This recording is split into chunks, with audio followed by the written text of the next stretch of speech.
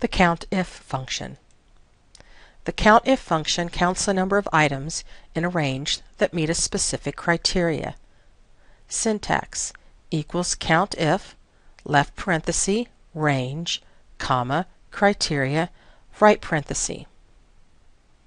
The range is the continuous range you will use to evaluate your criteria. The criteria determines what cells to count. When we are using this function, the criteria has a specific syntax. We are going to look at some examples. You follow through with your slide or follow along with your slide. I'm going to use a spreadsheet. The first example, we will type in cell C11. In this example, we are going to use a number as a criteria. We're going to type in equals Countif, left parenthesis, the range that we will use, C1 to C10, comma. We are going to look in C1 to C10, and if any cell has the value 5 in it, we will count that occurrence. Notice when you're using a number as a criteria, you just type in the number. In this case, we have two cells that have the number of 5 in that range, so our cell displays a 2. The next example is in cell E11. We are going to use an example of text, which is non-numeric information. Equals Countif, the range we will use, E1 to E10, comma, and we're going to use the words or the letters USA. Notice because it's a non-numeric criteria, we have to put quotes around it. So it's going to look for the letters USA, USA only, and they have to be in that order. In this case, the number of cells that meet the criteria are 5. The criteria is not case sensitive, so lowercase USA and uppercase USA will both be counted. The next example, in cell G11, we will use a cell reference.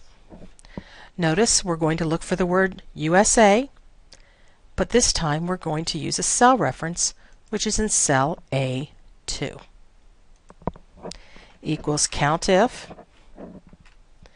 The range is G1 to G10, comma, the criteria is the cell reference A2, that contains the criteria, right parenthesis. Notice when we're using a cell reference, all we need to do is type in the cell reference. In this case, it will look for every cell that has the word USA, USA only, in that order.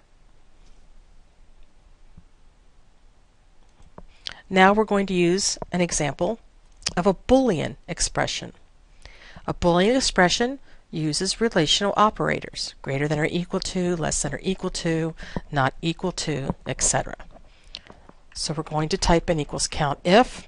We're going to use the range I1 to I10, comma, our criteria is greater than or equal to 5. So any cell that is greater than or equal to 5, it will count that occurrence. Notice when you're using a hard-coded Boolean expression, you have to put quotes around the whole expression. And in this case, we have 8 cells that are greater than or equal to 5, so your cell displays the number 8. This time we're going to use a Boolean expression, but we're going to use a cell reference instead.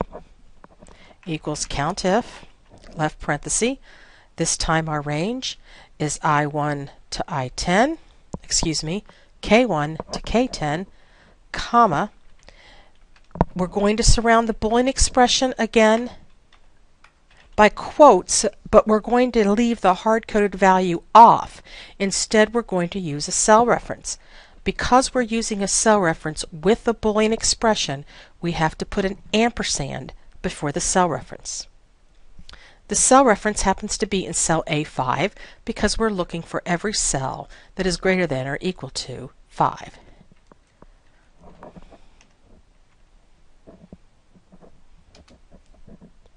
Again, we get the number 8, but this time we've used a cell reference.